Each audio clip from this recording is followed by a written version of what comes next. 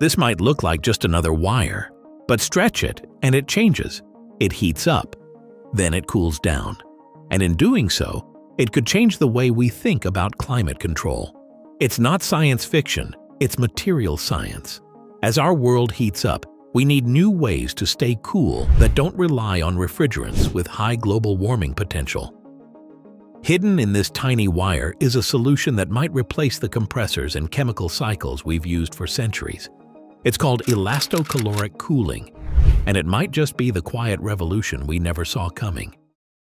The shape-shifting wire. It starts with a metal called nitinol. It looks ordinary, but don't let that fool you. Nitinol is a shape memory alloy, a mix of nickel and titanium that can remember its shape. When you stretch it, it undergoes a phase transformation that heats it. Release it, and it snaps back into place while cooling down. This isn't magic, it's material science at its smartest. What makes nitinol so promising is how consistent and repeatable this effect is. It doesn't just bounce back, it does so with measurable temperature changes. That's why researchers are eyeing it for climate tech. It behaves like a muscle, flexing and relaxing, but it cools instead of moving limbs. This cooling effect is what makes elastocaloric such a hot topic. Using solid metal wires instead of refrigerant gases means moving heat without chemicals. In a world desperate to move away from harmful hydrofluorocarbons, nitinol offers an elegant solid-state alternative. And it's not just a lab toy. You can buy it online. It's already used in stents and robotics. The potential for cooling? That's just beginning to unfold. Rethinking refrigeration. Our current cooling tech relies on vapor compression. It works, but at a cost. Refrigerators and air conditioners use gases like hydrofluorocarbons, which trap heat in the atmosphere far more effectively than carbon dioxide. That means every leak, every discarded unit, contributes to global warming. Elastocaloric systems turn that concept on its head. Instead of compressing gases, they compress solid materials like nitinol. No phase change from liquid to gas, no chemical leaks. Just a solid wire, transforming under mechanical stress. When stretched, it gets hot. When released, it pulls heat from its surroundings and cools down. Imagine this cycle happening dozens or even hundreds of times per second. That's the new engine behind elastocaloric refrigeration. It's elegant, it's efficient, and it skips the whole refrigerant problem altogether. It could mean smaller, quieter, and safer cooling systems. No hissing pipes, no heavy compressors, just wires and actuators. The simplicity is what makes it brilliant. It offers the same four-step cycle as vapor compression: heat in, heat out, and pressure changes, but all through solid motion. The future of cooling might not flow, it might flex. The science behind the chill. To understand elastocaloric cooling, you need to look beyond the surface. The key lies in the internal phases of materials like nitinol. Most of us know about solids, liquids, and gases. However, within the solid phase, metals can have different atomic arrangements. In nitinol's case, the two main forms are austenite and martensite. These phases behave differently under stress. When nitinol is forced into shape, it switches from martensite to austenite, releasing heat. When the stress is removed, it returns to martensite and cools down. This reversible phase change is what drives the cooling cycle. The temperature swings can be substantial. In some lab tests, a wire starting at 22 degrees heats up to nearly 49 degrees under tension and cools down to 5 degrees once the stress is gone. Chilling air, liquids, or even electronics is a big swing. With enough wires, you can amplify this effect. And because it's a closed loop, there's no chemical degradation. This phase-based behavior mimics what refrigerants do, but with fewer parts and zero emissions. Engineers see elastocalorics as a bridge to a cleaner, cooler future. From theory to prototype. For years, elastocaloric cooling was confined to research papers and physics theories. But that's changing. In the past decade, real-world prototypes have emerged. In 2022, Chinese researchers built a tiny system that cooled a small compartment using nitinol wires. Over in Germany, Saarland University created a setup using wire bundles as artificial muscles. At the University of Maryland, engineers scaled up their design to produce 200 watts of cooling, enough to chill a compact fridge. These systems remain small, but they prove the concept works. The next step is scaling them up, improving durability, and minimizing power draw. Fatigue in the wires and energy consumption by actuators remain key obstacles, but researchers are making progress. The transition from idea to reality is already happening. Each test brings new insights, and each prototype gets closer to consumer readiness. Elastocalorics are no longer just a dream. They're becoming tangible, flexible tools for a cleaner cooling future. Better than the competition. Elastocalorics aren't the only solid-state cooling technology out there. Magnetocaloric and electrocaloric systems also aim to eliminate refrigerants, but they often require complex setups, magnetic fields, or electric pulses, making them harder to control and scale.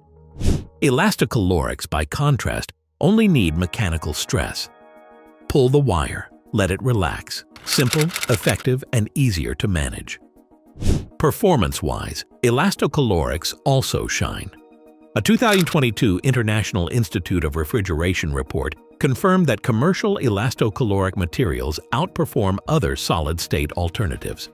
Shape memory alloys like nitinol are reliable, affordable, and widely used in medical and industrial applications.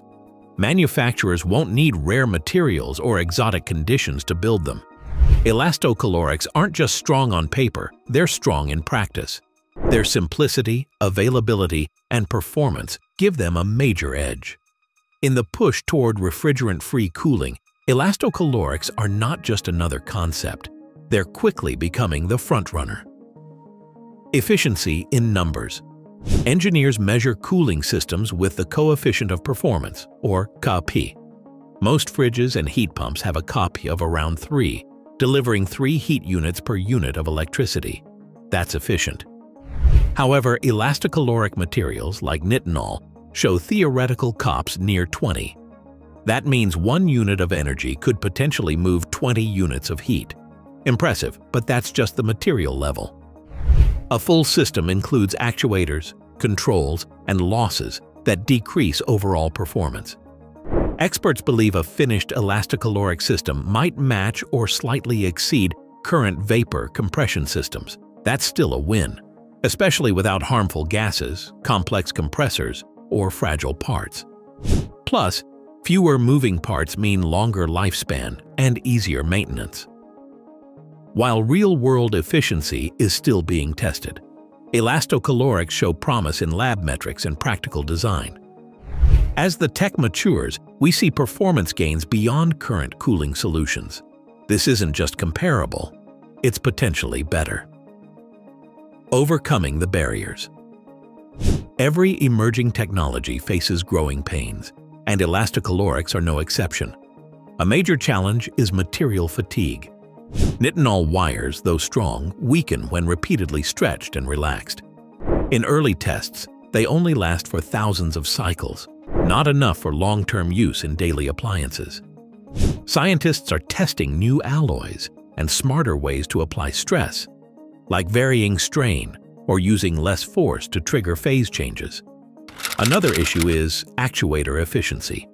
The system must stretch and release the wire consistently, which can consume energy or require bulky components. Engineers are developing smaller, low-power actuators to make the design practical. Then there's cooling transfer.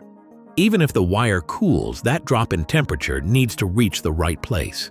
Some systems use fluids or plates to do that. These challenges are real but solvable. Researchers are working through each one. Elastocaloric cooling isn't market-ready yet, but it's quickly moving from lab curiosity to real-world possibility. A future without refrigerants. Imagine an air conditioner that never leaks chemicals. That's the vision of elastocaloric cooling. Most traditional systems rely on hydrofluorocarbons, powerful greenhouse gases. Even small leaks damage the atmosphere. Elastocaloric systems change that. They skip refrigerants entirely, using shape memory alloys like nitinol to move heat through mechanical stress. This makes them cleaner, safer, and easier to maintain. No chemicals, no specialized servicing. And because metals like nitinol are recyclable and already in use, there's less waste overall.